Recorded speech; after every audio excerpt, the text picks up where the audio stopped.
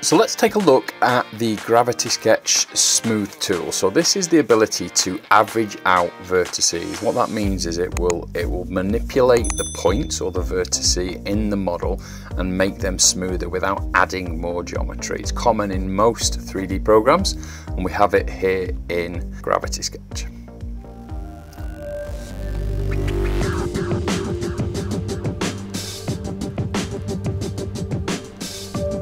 So before we dive into the tool, I want to make a model that we can use for this exact purpose. So I'm just going to sculpt a head here, or model a head. If you don't want this and you just want to know about the smooth tool, then skip ahead to the number noted there. And what I'll do is I'll work through this. It will only take about 3 minutes, but basically will make a head suitable for the need for this job. So I started with 2 planes. It doesn't matter if you use a box, a sphere. Basically it's just some kind of object that is made of polygons, so we can start manipulating them. So I always mirror them, so I just put mirror on, and that basically means I can just work on one side.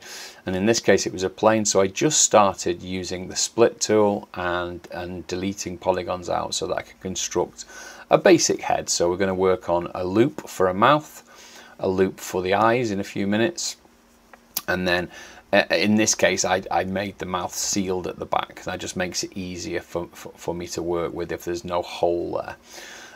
You can adjust the lighting if you need, if you're not getting the kind of look and feel that you want. It's good to play around with that lighting to make sure that the model, what we call reads, and that means it looks good in its environment as you're modeling it.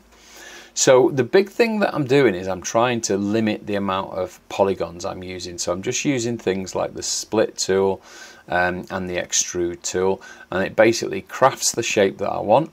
And then wherever I want that loop effect, so around an eye, a nose, a mouth, an ear, then I'll make it with an extrusion, and then I'll make it into loops, and then manipulate that area.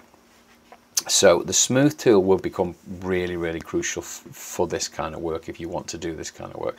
Now I quickly made an eye, and in VRSketch it was just a quick one quick way to do it is to make the whites of the eye, the pupil, the iris just as shapes, smush them all together and just combine them. And that means not that I would use that longer term, but that allows me to model around it. And that's the crucial part, is that I want to know where the curve of the eyeball is. And you can see there, as I'm pushing and pulling the points around, it really clearly helps having an eyeball in there. Now in this video we're going to look at obviously smoothing, and with having a model like this that's got 1 or 2 levels of subdivision on and not too many points, it's an ideal way for me to show you how to use the smooth tool. The next video after this will be all about the soft selection, and we're not covering that in this particular video. So for the smooth tool, we've given ourselves a good averaged out number of points, not loads and loads of points in one area, which you never should do. And the model is just with an eye, a couple of eyes, and a mouth and a nose, gives us plenty to work with. Okay, so we've got our constructed head. So let's have a look at the ability to be able to smooth it. So we can take the model, so the base mesh, and we'll hit the blue button on our non-dominant hand. And now you can see, as we've seen in the time lapse, you've got the points are all visible. And now what we want to do is kind of smooth them out. And why do we want to do that? So if you look here, let's zoom into this eye area. There's some nastiness going on all around here. It doesn't look particularly good around the nose, and there's this quite extreme crease at the side. So before we go any further, and what I would normally do quite the way through a lot of this kind of modeling is I would use the smooth function, which I haven't done with this head so far, and I haven't done that deliberately, so I can show you how. So again, as I say, grab the model in a grip, dominant hand, blue button to activate the point so we can see what's going on. And there's a couple of ways to do this. So I'll show you the slower way first of all. So what you want to do is on your dominant hand, you want to look for the tool icon, and then you have your little sliding toolbar. And if you come over here to the first one, you get smooth, and then you get like a lollipop effect, so you get a sphere on the end of your controller. And I don't usually use this. I use the second method most, but this is one way for you to learn. And the sliding that up and down gives you an area of effect. So the bigger it is, the more dots it covers, and that means you'll get it on more of an area.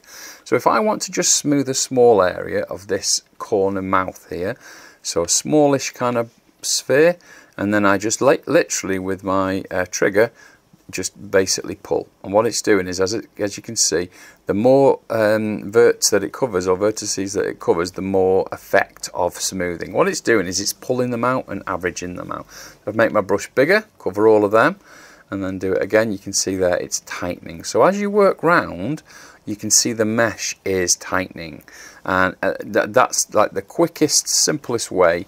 But it's not actually the quickest, because you have to call the tool. I'll show you how to do this without having to call the tool, but that gives you most of what you want. And as you can see, it's just averaging everything down, you know, and it's basically tightening it down as much as you know. Well, it's depending on how much you press with your trigger. It's up to you to see, you know, how much you want. A large brush, I won't do it.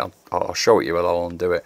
Would do all of it like that, and it would tighten the whole thing. It basically gives you a really tight, smooth mesh all over. So be careful using that. You might use that early on, but once you've got some kind of definition in a model, you don't really want to be going that far in. So in the nose, we'll just tighten it a bit. Up round the head, we'll just smooth it a bit there. And that's it. That's how you use it when you're calling it from this little toolbar function. But what if you're just modeling away? So we'll get rid of all the tools. We don't want any of these. So we'll just completely get rid of it and go back to nothing. Okay, so second way of doing it without having to go anywhere near that tool function is same again. Pick it up with your inner grip, press the blue button, and it's now activated. And now where you see the purple sphere attached to your, or just inside your inner grip, you can push up and down and make it larger and smaller. That has the same effect as calling the actual tool itself. So if you hover over a few, and then at that point just pull down on your thumbstick, so you're basically just pulling on your dominant hand thumbstick down, does exactly the same thing, and you don't even need to call the function itself. So you're not even going to that tool menu.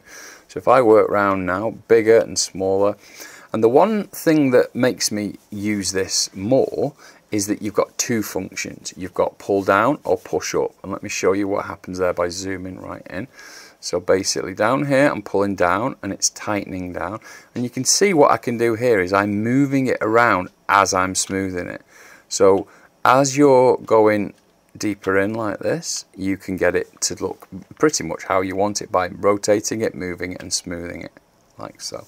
But you can also use it as pretty much as an inflate. So if I grab all of them in the corner and push up with the thumbstick, you get a thickening effect. You can see that it inflates. Now I've done it too much there in the corner, so I'll just have to go back in and smooth that down. Keep smoothing it down, tweaking it. You can tweak individually, and then you can take a group, and you can say, for example, at this bottom here, we want to maybe even do a crease in the corner of the eye like that. Push this one in, so make, tightening the eye really nicely down like that. And you can see how that's constructed the shape of the eye much better. And then just grab it again. I keep pressing it down by mistake, and then just smooth that corner down like so. And if you look there now, we've got this really nice, clean, smoothed area. We haven't affected the mesh. It's not smoothed the mesh down completely, but it has helped us to to define the surface level a lot. See this side of the eye here probably needs a little bit of work, so I might want to pull this out a bit. And then this cheek has gone too tight here, so just pull it down and tighten it down and see what that looks like. And there you go, that looks better. So that's the two ways that I use the smooth tool. There's lots of other little things that you can do with it, but if you get familiar with that, that will get you most of the way with this kind of function. Thank you so much for watching these videos, and I hope you're enjoying using VRSketching in VR. It's a very unique tool, and it's one of my favourite VR construction tools. It's probably the only good way to do subdivision modelling in VR at the moment, and I know there are others, but this is the one that shines out above them all. So if you like the video, give it a thumbs up, and if you like it enough to give it a thumbs up, then why not subscribe to the channel, and we can help you create in new and innovative ways.